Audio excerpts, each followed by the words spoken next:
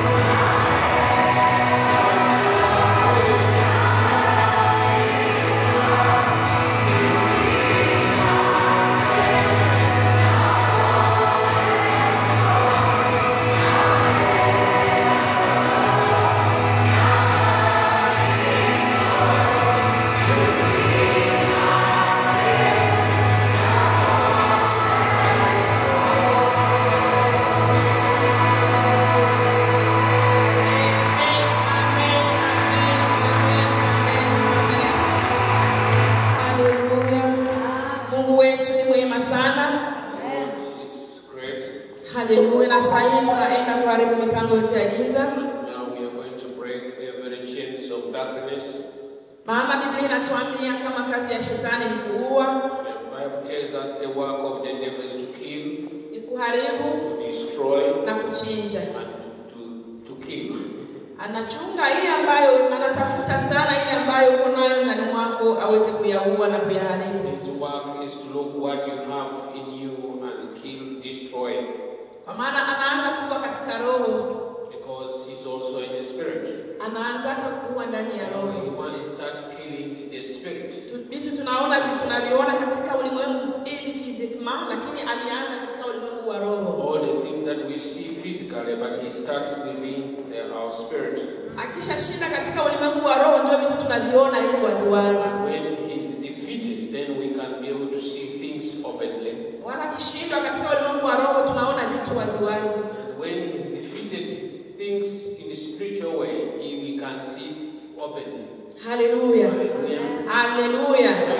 Sasa tunaenda kuharibu hiyo mipango yote ya giza. And now we are going to break every powers of darkness. Yote amepanga hata kama hujaiona, lakini ujue anapanga tu kwa sababu Biblia inashuhudia kazi yake ni kuharibu. Because even if you have not seen it, but the Bible testifies that his work is to destroy. So we are going to pray to destroy those powers and strategies of the enemy. Hallelujah. Karibu kwa maombi. Katika jina la Yesu tunaenda kuharibu mipango yote ya shetani. Shetani na kazi yako nenda karibu kwa jina la Yesu na kemea na kuharibu na kuteketeza na kwa mahali pakavu kwa na mwisho. Ni katika jina la Yesu Kristo yote umepanga katika maisha yako.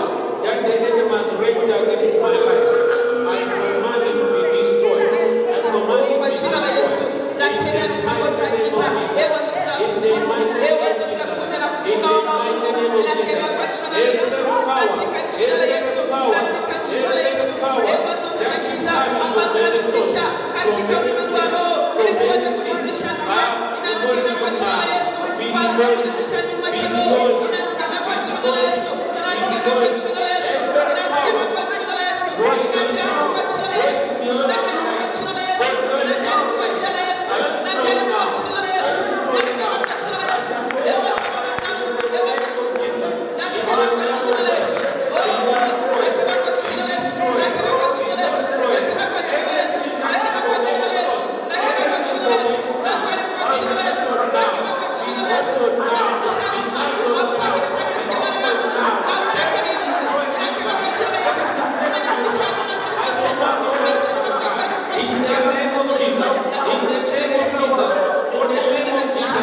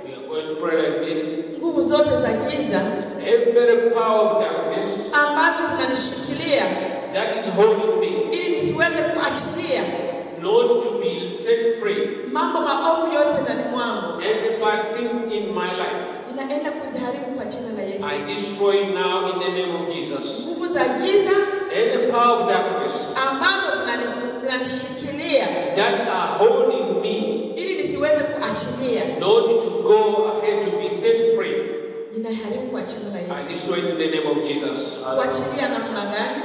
To be left in which way, to be set free in which way? Unaweza kuwa ulikuwa na shida na mtu, Maybe you have had a problem with somebody, lakini nguvu za giza zinakushikilia huyo mtu, ubakiliane tu, usimwachilie. but the spirit will be holding you not to forgive that person, but you continue bothering you with it. Biblia inatuambia kama The Bible tells us, tusameheane 7 mara 10. the Bible tells us that we should forgive one another 7 times. 7 mara 7 kwa siku. In a day, tunaweza samehe kukinywa. we may forgive by saying by mouth, lakini katika roho, but in our head, tumeachilia. we have not. Tumeachilia. We left it. Hiyo ni ibilisi. That's the devil. Anakuja. He's coming. Anakutushikilia. Hiyo ni hewa. That's the spirit that is holding us. Ni hewa, tuwezi kuona, lakini ni hewa inakuja na kushikilia, nasema hiki kitu tunaona ni hivyo tu. And that spirit, it will be telling you that no, that's normal. You see it as it is. Acha tuharibu hiyo hewa. Let us destroy this spirit. Ya kushikilia. To be kept as a cage or to be held as a captive. Hata kama ulionaka mambo mabaya katika mwaka wa 2000 mpaka leo miaka 22 unganishikilia.